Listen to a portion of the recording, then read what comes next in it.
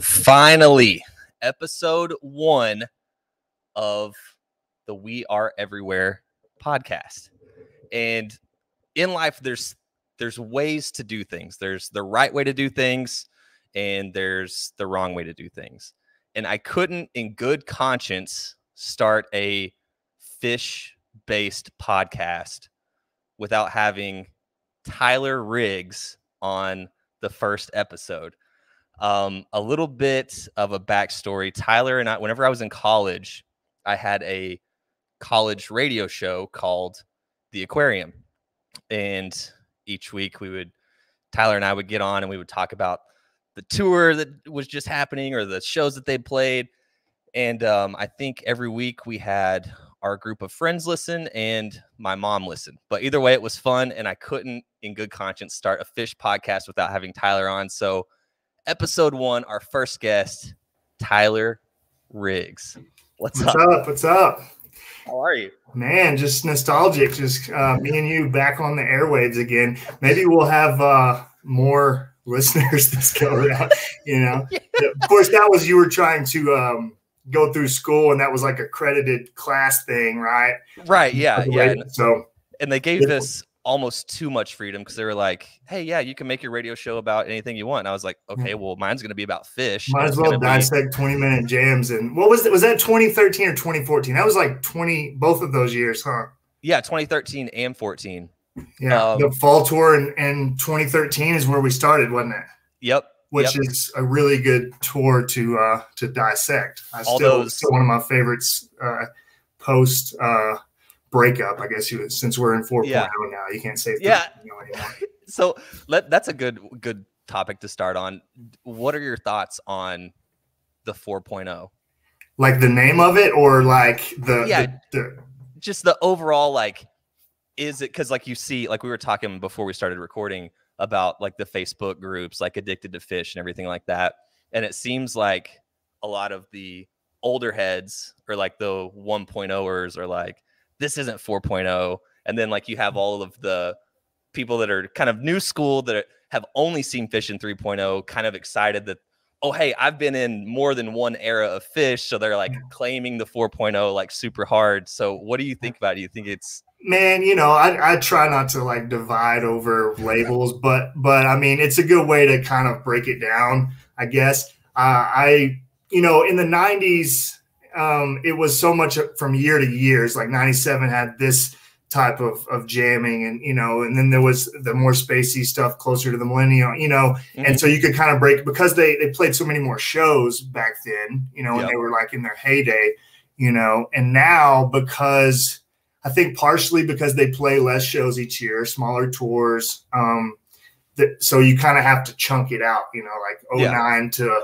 2012 was kind of a little era, and then you got 13 to like 17, you know, whatever, however you want to break it down. So you could do it 3.0, or you could get a little bit, you know, dissected a little more. But I tend to like, okay, well, they're in this headspace at this point, and you know, I guess with breakups and hiatuses, that kind of made it easier. But really, like 3.0 was, you know, it's a long chunk of time, and it helps like even just statistic wise, you know, if you're talking about, you know, stats and stuff like that. So yeah, kind of a goofy. I don't really care 4.0 or 3.0 either way, but I think it is funny how hardcore some people go in on that. It's almost like politics. It's like it's still 3.0. No, it's 4.0. And you know, on the message boards and all those kind of things, you're gonna get like, you know, the old school guys that think all the young guys are little turds, and then you're gonna get, you know, whatever. But that's the nature of anything, I think. So I know. Just trying to stay out of that and let the music speak. Yeah. Yes, 100%. And so were your first shows in 3.0? Yeah, I mean the Hampton shows. I So I guess this is entirely too much money because I didn't get lottery tickets, but I became a fan. I don't know. I don't want to jump too far ahead, but in order to get to that point, I became a fan like around the Farmhouse when they dropped Farmhouse. So about the time the hiatus, and of course I was like, you know, middle school. Let's see. So in 2000, I was like in 7th grade, right? So I was too young to be able to like catch any, shows. pre-hiatus shows. And then I was in high school when they came back in 03 and 04, and was huge into them, but just never was able to catch a show between high school and whatever. I was going to a lot of like festivals. I was a huge Phish head at that point, but I was into all kinds of stuff. So I was going like hitting like Bonnaroo, Austin City Limits Music Festival, all that stuff. So I was like kind of in a broad scope in the jam scene. But about the time they called it quits in 04 was about the time that I like dove headlong into Phish. It was like, listening to them all the time, every day, dissecting Phish, going back through the catalog and really familiarizing myself with years. That was about that time. So 5 years later, when they came back in 09, I was like primed and ready. I had like filled my head full of all the knowledge that I needed to like just take over. And so, of course, they announced the tour. I went to Rothbury Music Festival, which I think later they changed the name to the Electric Forest Festival or whatever. It's up in your neck of the woods. Yeah, it's here in Michigan, right? Yeah. But that was in 08, and that was when Trey and Mike came out, and like Trey played acoustic, and they brought Mike out with him, and they had new songs, and we're like, okay, like this was like when they're about to get back together. It was like some under the surface stuff, like. I saw some the Grab tour, which was with Ben Venerusso duo, Mike and Trey in 06. And so they were like playing together again, but that was like about the time Trey got arrested. Right. You know what I mean? So that was like, of course, the catalyst that led them back together, but that was still early on. But yeah, so when Hampton happened, I obviously, just like every other Phish head, tried to get lottery, up as much money as possible. Yeah, well, hopefully, praying that you would get lottery, But then when that didn't happen, I was like, "There's no way I'm missing it." Like I've waited my entire life for this, And so I think I dropped about $1,500. Oh, wow. I think it's like $1,200 on my tickets. They were like $400 a piece. I went to all 3 nights, and so that was my first shows. Yeah, the Hampton. Okay, so that's what opened up the 09 tour. So you right off the rip, first notes of 3.0, that was your first show. Yeah. The first show I ever saw live was Fluffhead. Still to this day, the loudest crowd moment of any show I've ever been to was that Fluffhead. I mean, rightly so, right? The anticipation plus that song in the mothership, it's been 5 years. Everybody's like, let's go. Yeah. And so how many shows on that 09 run did you do? So I was pretty busy in 09. I did 18 shows in 09. So, I was never able to do like entire tours or anything like that. In fact, that's the most shows I hit in a year was that year. I was just pumped they were back. I was in a place in my life where I was able to bounce around. So I caught 18 shows, a lot of all over the country. I went to those Hampton shows, and I went to Knoxville, then went up to Deer Creek and Alpine. Did Shoreline, a one-off in Shoreline. Did Festival 8, the Halloween festival. Oh, yeah, that's right. Yeah, let's see what else. And then did New Year's that year in Miami. Yeah, that was because those 09 Miami shows were my first shows. Okay, those were good ones too. Yeah, and those were my first shows with you. That was such a fun. That was such a fun run, dude. It was such a fun trip. And then on the fall tour, I caught Cincinnati and Cuyahoga Falls. I think that was 09. Was it? Yeah, they played 2 nights in Cincinnati, and then. Maybe, I don't know. Maybe I'm off. Maybe that was 2010. Either way, I caught 18 shows that year, so I could go back and look. But I'm gonna have to bust out the Phish Companion. I got it around here somewhere. Yeah. So we kind of already touched on your first show and experience with that. So I want to know, what was the thing that got you hooked on Phish? Like, because with a lot of people, I've read stories. It's like, oh, so and so had like a tape. They were a taper, and they played it for me. I was in high school. It was 1997. And then other people, it's like, you know, just found out about them in 09 or whatever. So what was that first experience where you hear Phish and you're like, oh, this is my thing now? Yeah, man. So like I said, I'd heard them about when the Farmhouse album came out, just loosely. And then in high school, like I was kind of getting into the jam scene, but they were just one of many bands in that scene to me at that point, you know, going to festivals and stuff. But I can't pinpoint a specific moment, but I think it was whenever they released the New Year's 95 show. They finally released it, you know, like a soundboard yeah, band released. And I can't remember what year that was. I want to say it was, and maybe it was even before this happened, but this is a vivid memory. And I listened to that show and I was just blown away at like how perfect, rightfully so, right? Like just how perfect of a show that you can be a band and play 3 sets, and every single like non-jammed tune was played to perfection. And then every jam the entire night was just like it just kept getting better and better, you know? And so that was a really big one for me. I mean, I was just so into grabbing all the Live Phish CDs. I had like I bought the Live Phish book, the CD deal, and then I would like get all of them, and I had them in color coded order, and you know, like just that whole era in the early 2000s. And then Live Phish, the website, they started releasing all the shows from 03, 04 online, and just that era, man. And once I realized, you know, once I saw like, okay, this song was played here and it was like this, and then I listened to a different version of that song, and I started realizing like the differences. And, you know, because when you hear songs and you hear live shows, it's easy if you don't really have a large catalog to like dissect, then they can kind of be what they are. But when you really start realizing, oh man, like in this year they were doing this, and look at how they've morphed, and look at what they were doing here. And Trey was listening to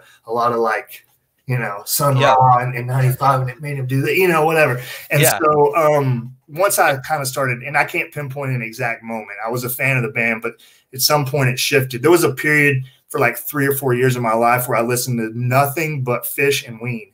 And it was just like 4 years of my life, you know.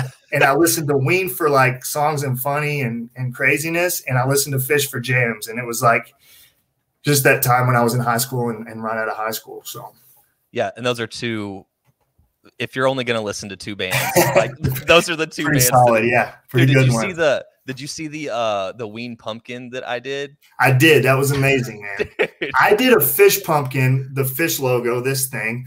I did one. It's been years ago. I want to say it was like 08, 09. Maybe. Yeah, I did too. Yeah, and I was really proud of it, but your Ween pumpkin surpassed it. You know, you did the whole carving thing. Yeah, like shaved off the skin and stuff. Yeah, I like got a little. I was like doing this with, you know, around the S, and it was like trying not to break it.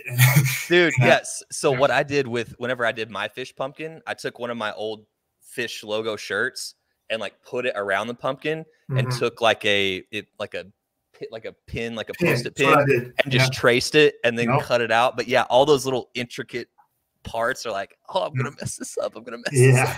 It's not the easiest logo to like. No, it's super hard. Definitely an ambitious carving. Yeah, definitely. Okay, so one of the things about Phish fans is, 1, we're super passionate, and then 2, everyone has a different favorite everything, but favorite jams. And so I know it's really hard to pick one singular favorite jam. It's like, this is my jam. And we can even make it like a top 5. But I'll throw a couple. If you had to pick one, like you can only listen to, the only time that you can ever listen to Phish again for the rest of your life has to be this jam, what would it be? The Mike song from New Year's 95 closes the second set. You got the digital delay loop at the end, but there's a section of 3 or 4 minutes once the jam breaks away from the Mike song chord structure and all that. I can hear that riff in my head right now. That dude, they're so dialed in, and it's one of those things where that jam, I don't know if that jam makes a whole lot of people's top 5 or whatever, but there's something about that jam for me that just does it in every way. Another one would be the Providence Bowie. I mean, you know, just and that goes, dude. I remember the first time that I heard that and like discovered it.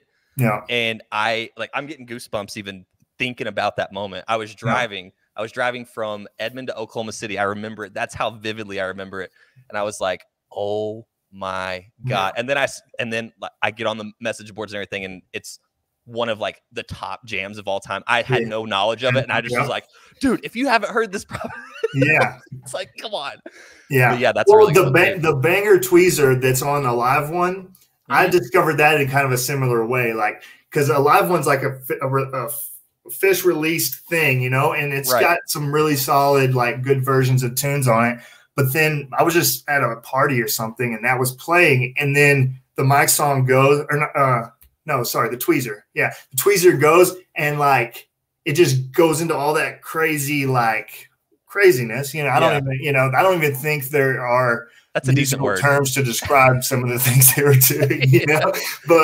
But and I was just like, what the heck is this? And I go look it up, and it's a live one. And I somehow just never made it that far. And that was early on, you know. I was younger in my fishdom. But yeah, it's like you think you're like discovering. There's like, oh, you gotta tell people about this jam, and then like you get online, and it's like, yeah, it's like one of the best jams of all time. Yeah, it's like everybody knows about it.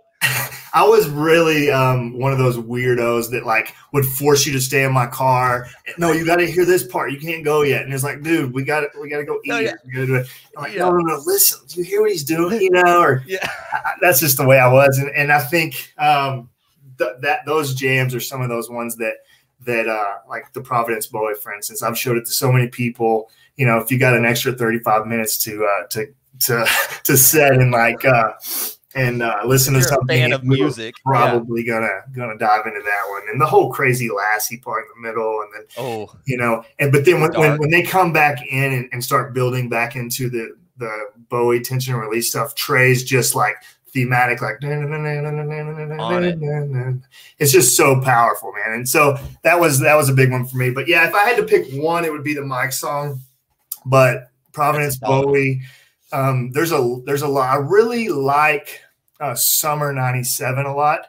I know Fall '97 is, you know, Summer '97 gets overshadowed by Fall '97, and it's thicker and raunchier and darker, kind of in the same, you know, using some of the same funk effects and same kind of groove based stuff.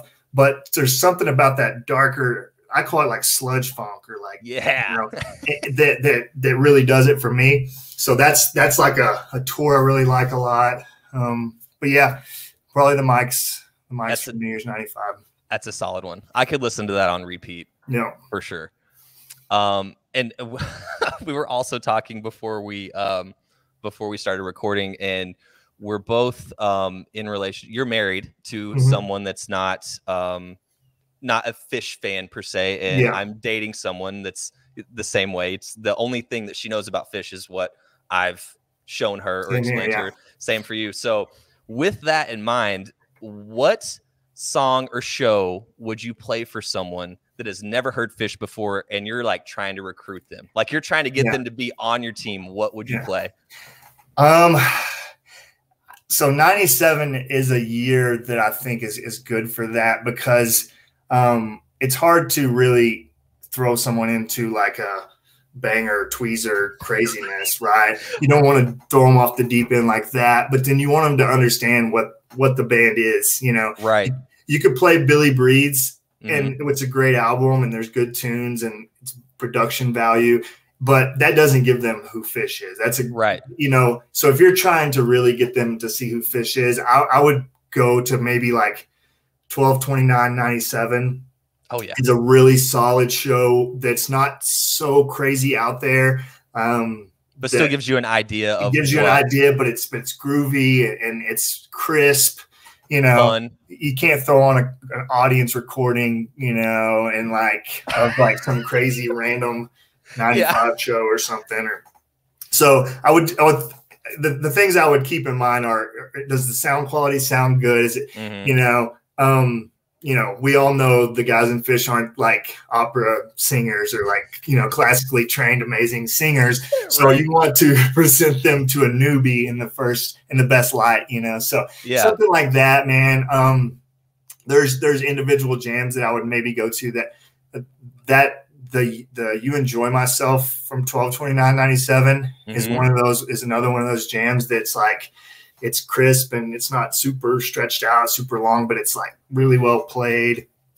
That would be maybe something I would play. And I've played the Tube from that show. Oh yeah, just like those funk, like where you can just be like, I don't care who this is. This is awesome.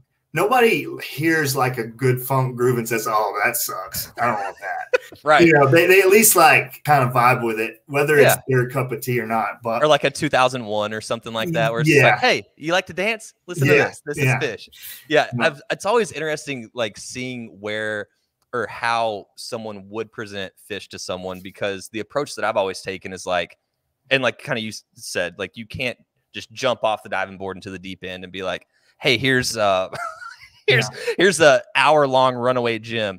But so I've always started with like some popular, like a tweezer or something, like play like a studio cut to like hear like the fun, it's like, okay, like it's rock and roll, but it's like kind of weird, and it's like some different sections and stuff. And then I'll like I'll do like I've used the free off of that Brooklyn show, like 03. Yeah. That's one of those ones. That's a really, really good one. Yeah. That's a killer. It's a good song. Free is like, one of those songs that's well sung. Lyrics are good. The guitar, just the whole song is good. But then the interplay between Mike and Trey on that one is just, that's a killer. That was, a light amidst the darkness in that year. There was a few things that year that really stood out, but there was a whole lot of darkness that year. Oh yeah, those a 2.0 era. That was. And I guess it would, depending on who you're trying to introduce as well. Is this someone that like is a big jazz fan but doesn't know Phish? Well, okay. Or is this like someone that listens to top 40 radio? Like kind of trying to keep that in mind. But really, like Phish is one of those acquired tastes, even within like the music community. Of people that listen to, classic rock or, or maybe even like some of a little more out there stuff. Phish is still an acquired taste, because, you hear certain things and it's like, oh, well, this dude's playing a vacuum and he's wearing a dress. Like some of that stuff takes a little time to like, you have to understand what it is. And that takes, you have to really give it some effort, I think, sometimes. It's like that. I don't know if you've seen this meme, but it's like family member asks like what Phish is about, and then it shows like a picture of Trey from that one show. I think it was in '96, where he's got like 3 or 4 guitars on, and he's like just tapping on them and stuff, and it's just like noise. Or it might have been I'm wanting to say Divided Sky, but I can see the covering right now. It's like blue, and it's whenever they had the percussionist from, I believe, Santana. That was like fall '96. I know that they've had him a few times. Could have been that. I'm not familiar with that particular picture or whatever, but it's fun. Once we're done with this, I'll send it to you so you can like have a visual. But he's got like 4 guitars on it, just like making a bunch of noise and like doing that goofy grin he does, and another, like, based off of what you just said, with like even in the Phish community, like there's people disagree on like what this is the best, that's the best, 1.0, 4.0, whatever. So just for a little bit of controversy. What is one Phish song? And I didn't want to say what's one Phish song that you hate, because that's a little too aggressive. But what is one Phish song you would be okay with never hearing again? Man, I never understood this song. Like, I know when you're there, the bounciness of it, like and it's an old song from the early days, but Sparkle has never really done it for me. Are you a Sparkle guy? I don't hate it. You do what? I don't hate it. You don't hate it? Mm-hmm. Something about it, like the bounciness of it, like I don't know. It just never done it for me. So I get that some people like it, some people don't. I know that's probably not what a lot of people, that's probably not a song that a lot of people would go to. There's a few tunes, but overall, man, you know, I try to let them do their thing. And I would say 98% of their catalog, I'm pretty on board with. Yeah. Even some of the in the last 10 years or so, you know, but yeah, you know, that's one as far as live, like, okay, I'm going to try to run and squeeze a quick bathroom break in for that one. Friday is one. You know. Friday is a good song. Like if a band like I want to hear a band other than Phish do that, like a band that has better vocals, you know, do that song, because the song just as a whole, you know, like a composition is a beautiful song, but I just feel like a different band could execute that song better. Yeah. Well, so Round Room is one of my favorite Phish albums. Right. I think it's super underrated. I think every song on it is pretty good. And even Friday, like I have a bad taste in my mouth because I went to a show in Dallas in 2016 and with Friday and a buddy of mine, Kyle, you know, Kyle Leonard, he went to some shows in the 2.0 post hiatus era. And that's when wasn't his first show Coventry? No. Kyle's first show was the New Year's 02 into 03. Oh, okay, gotcha. Back from, and he went to, you know, I don't remember how many shows he went to in 2.0, but he definitely was at Coventry. But he saw a bunch of shows where they like played Friday in like some really bad spots and like where you want them to jam, and then they throw like a ballad in there, right? But they played that show in 2016 in Dallas, which is pretty much a hometown show for me. Yeah. Me and you both growing up in Southern Oklahoma. It's an hour and a half away. And it was the worst Phish show I've seen. And it was not that they played super bad. There just was no jams. And then the second set, they just kept playing song after song after song. And it was almost like they were like, because they had Halloween coming up. It was in the fall tour.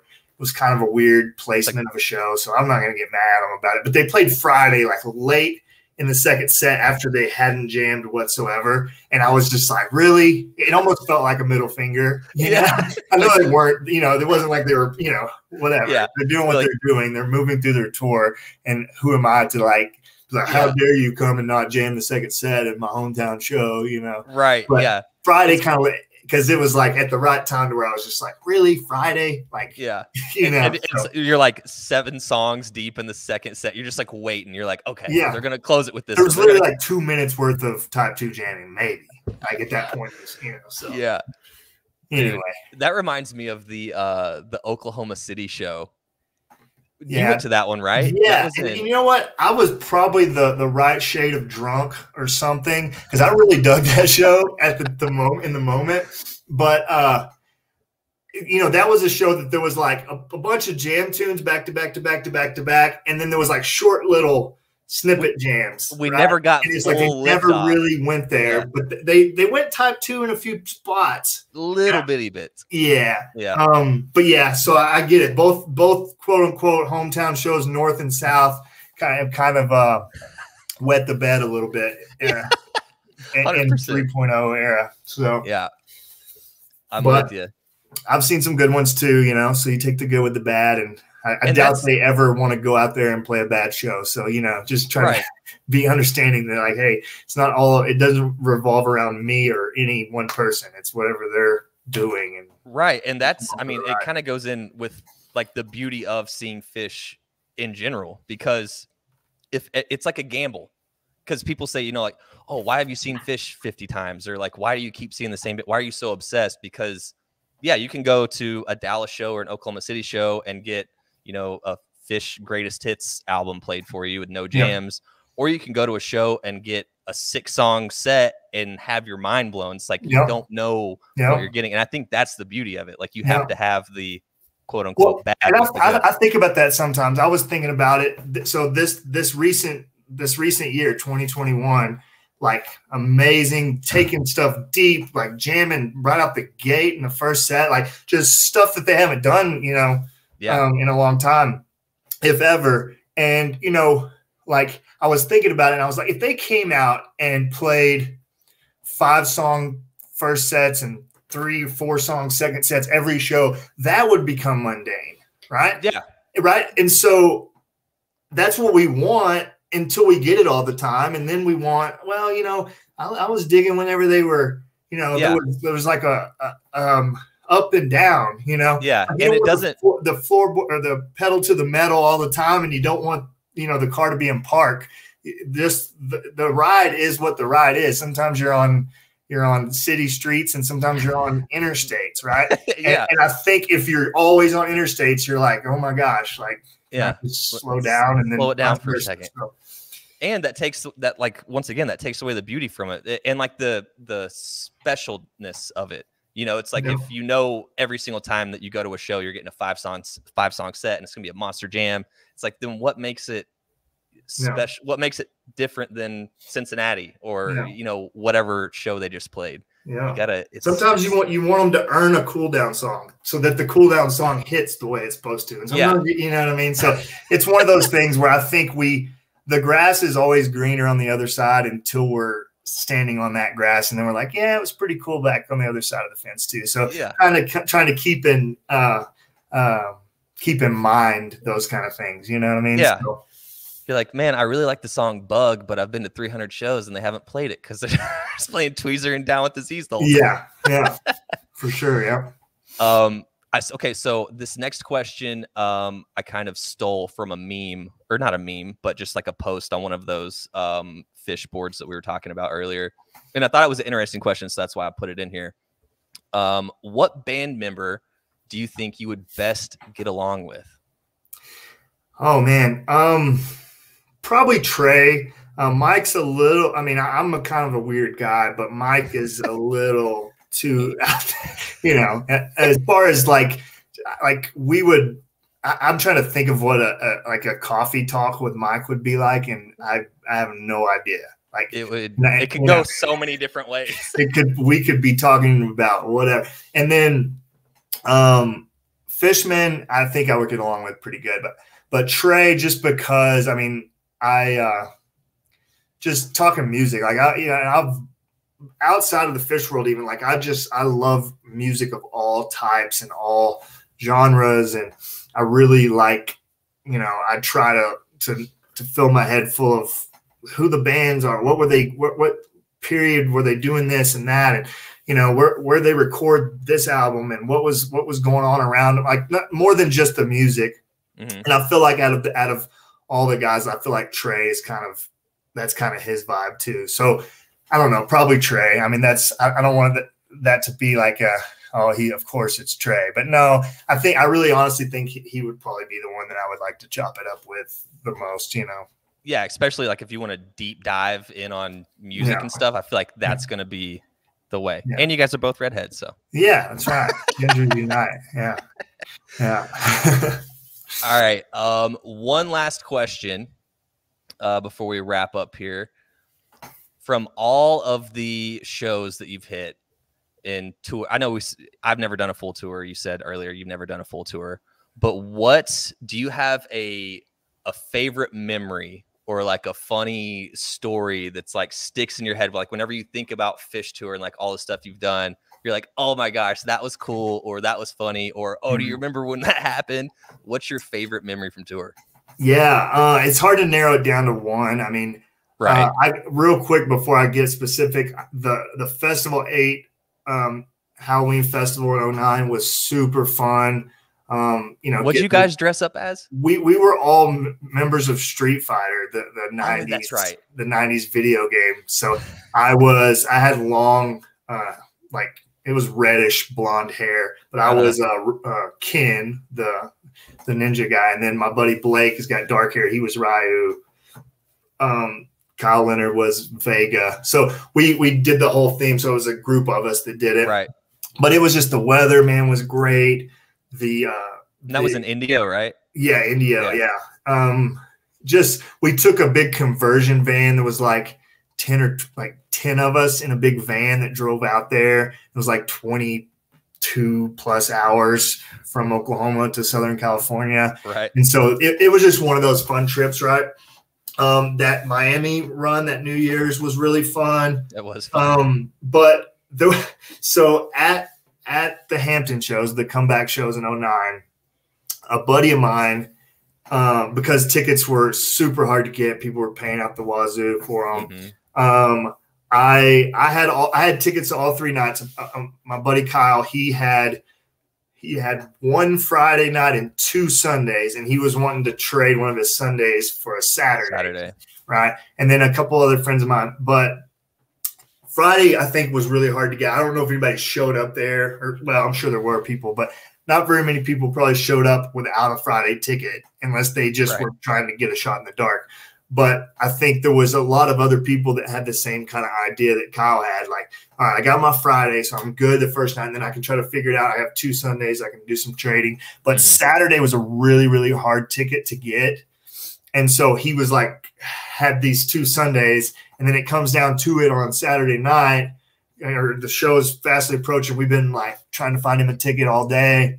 Got your 10,000 steps in for sure. Yeah, absolutely. And nothing was happening. And just, man, like, so you know the saying, like, man, you look like your dog just died. Like, as we're literally about to go into the show, Kyle is sitting there, like, with this just sadness on his face, and he's about to have to chill in the parking lot while we go into the show.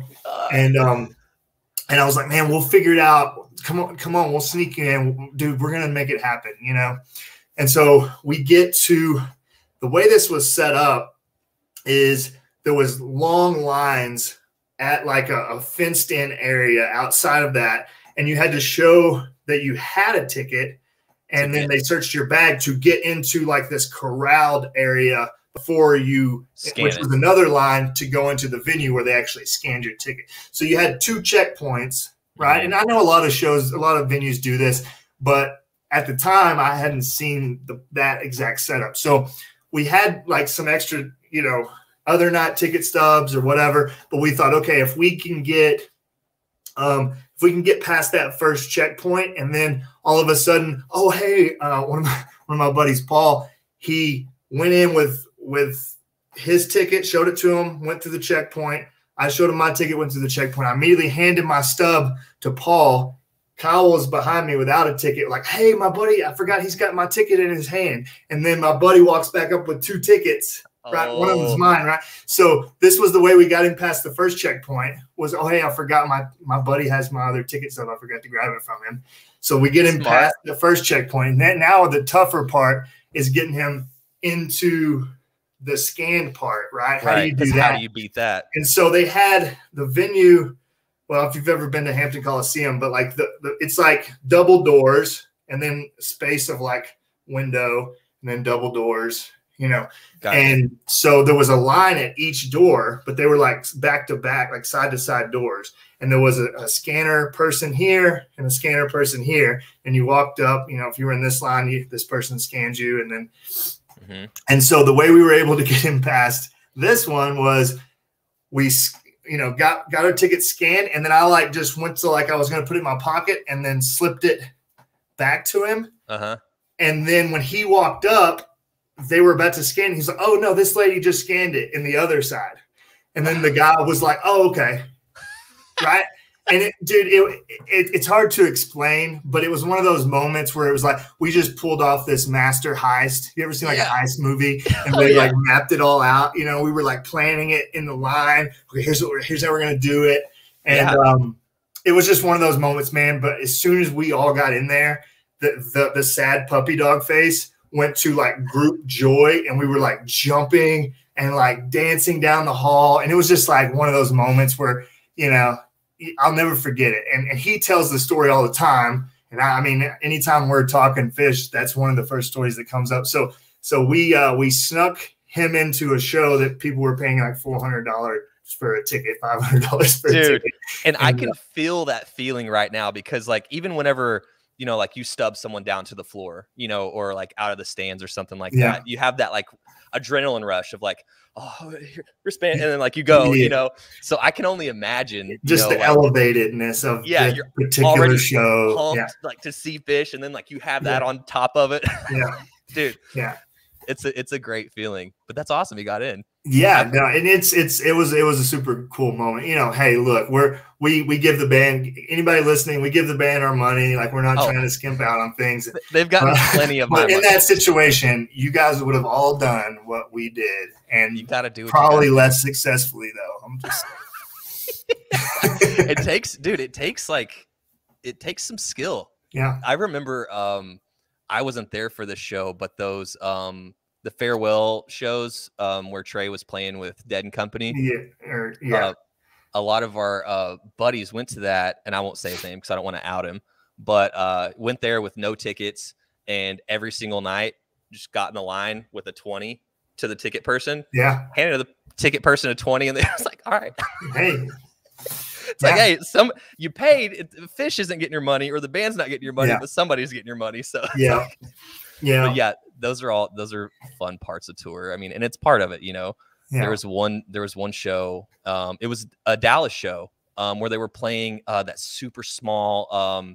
It wasn't 2016 because I had already left, but 2014 maybe.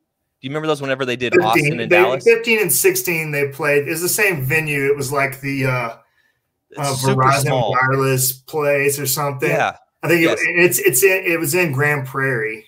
Yes, right outside of Dallas. But yeah, they played that same venue 2 years in a row, 15 and 16. The year in 15, they played Austin, a one-off, and then a one-off.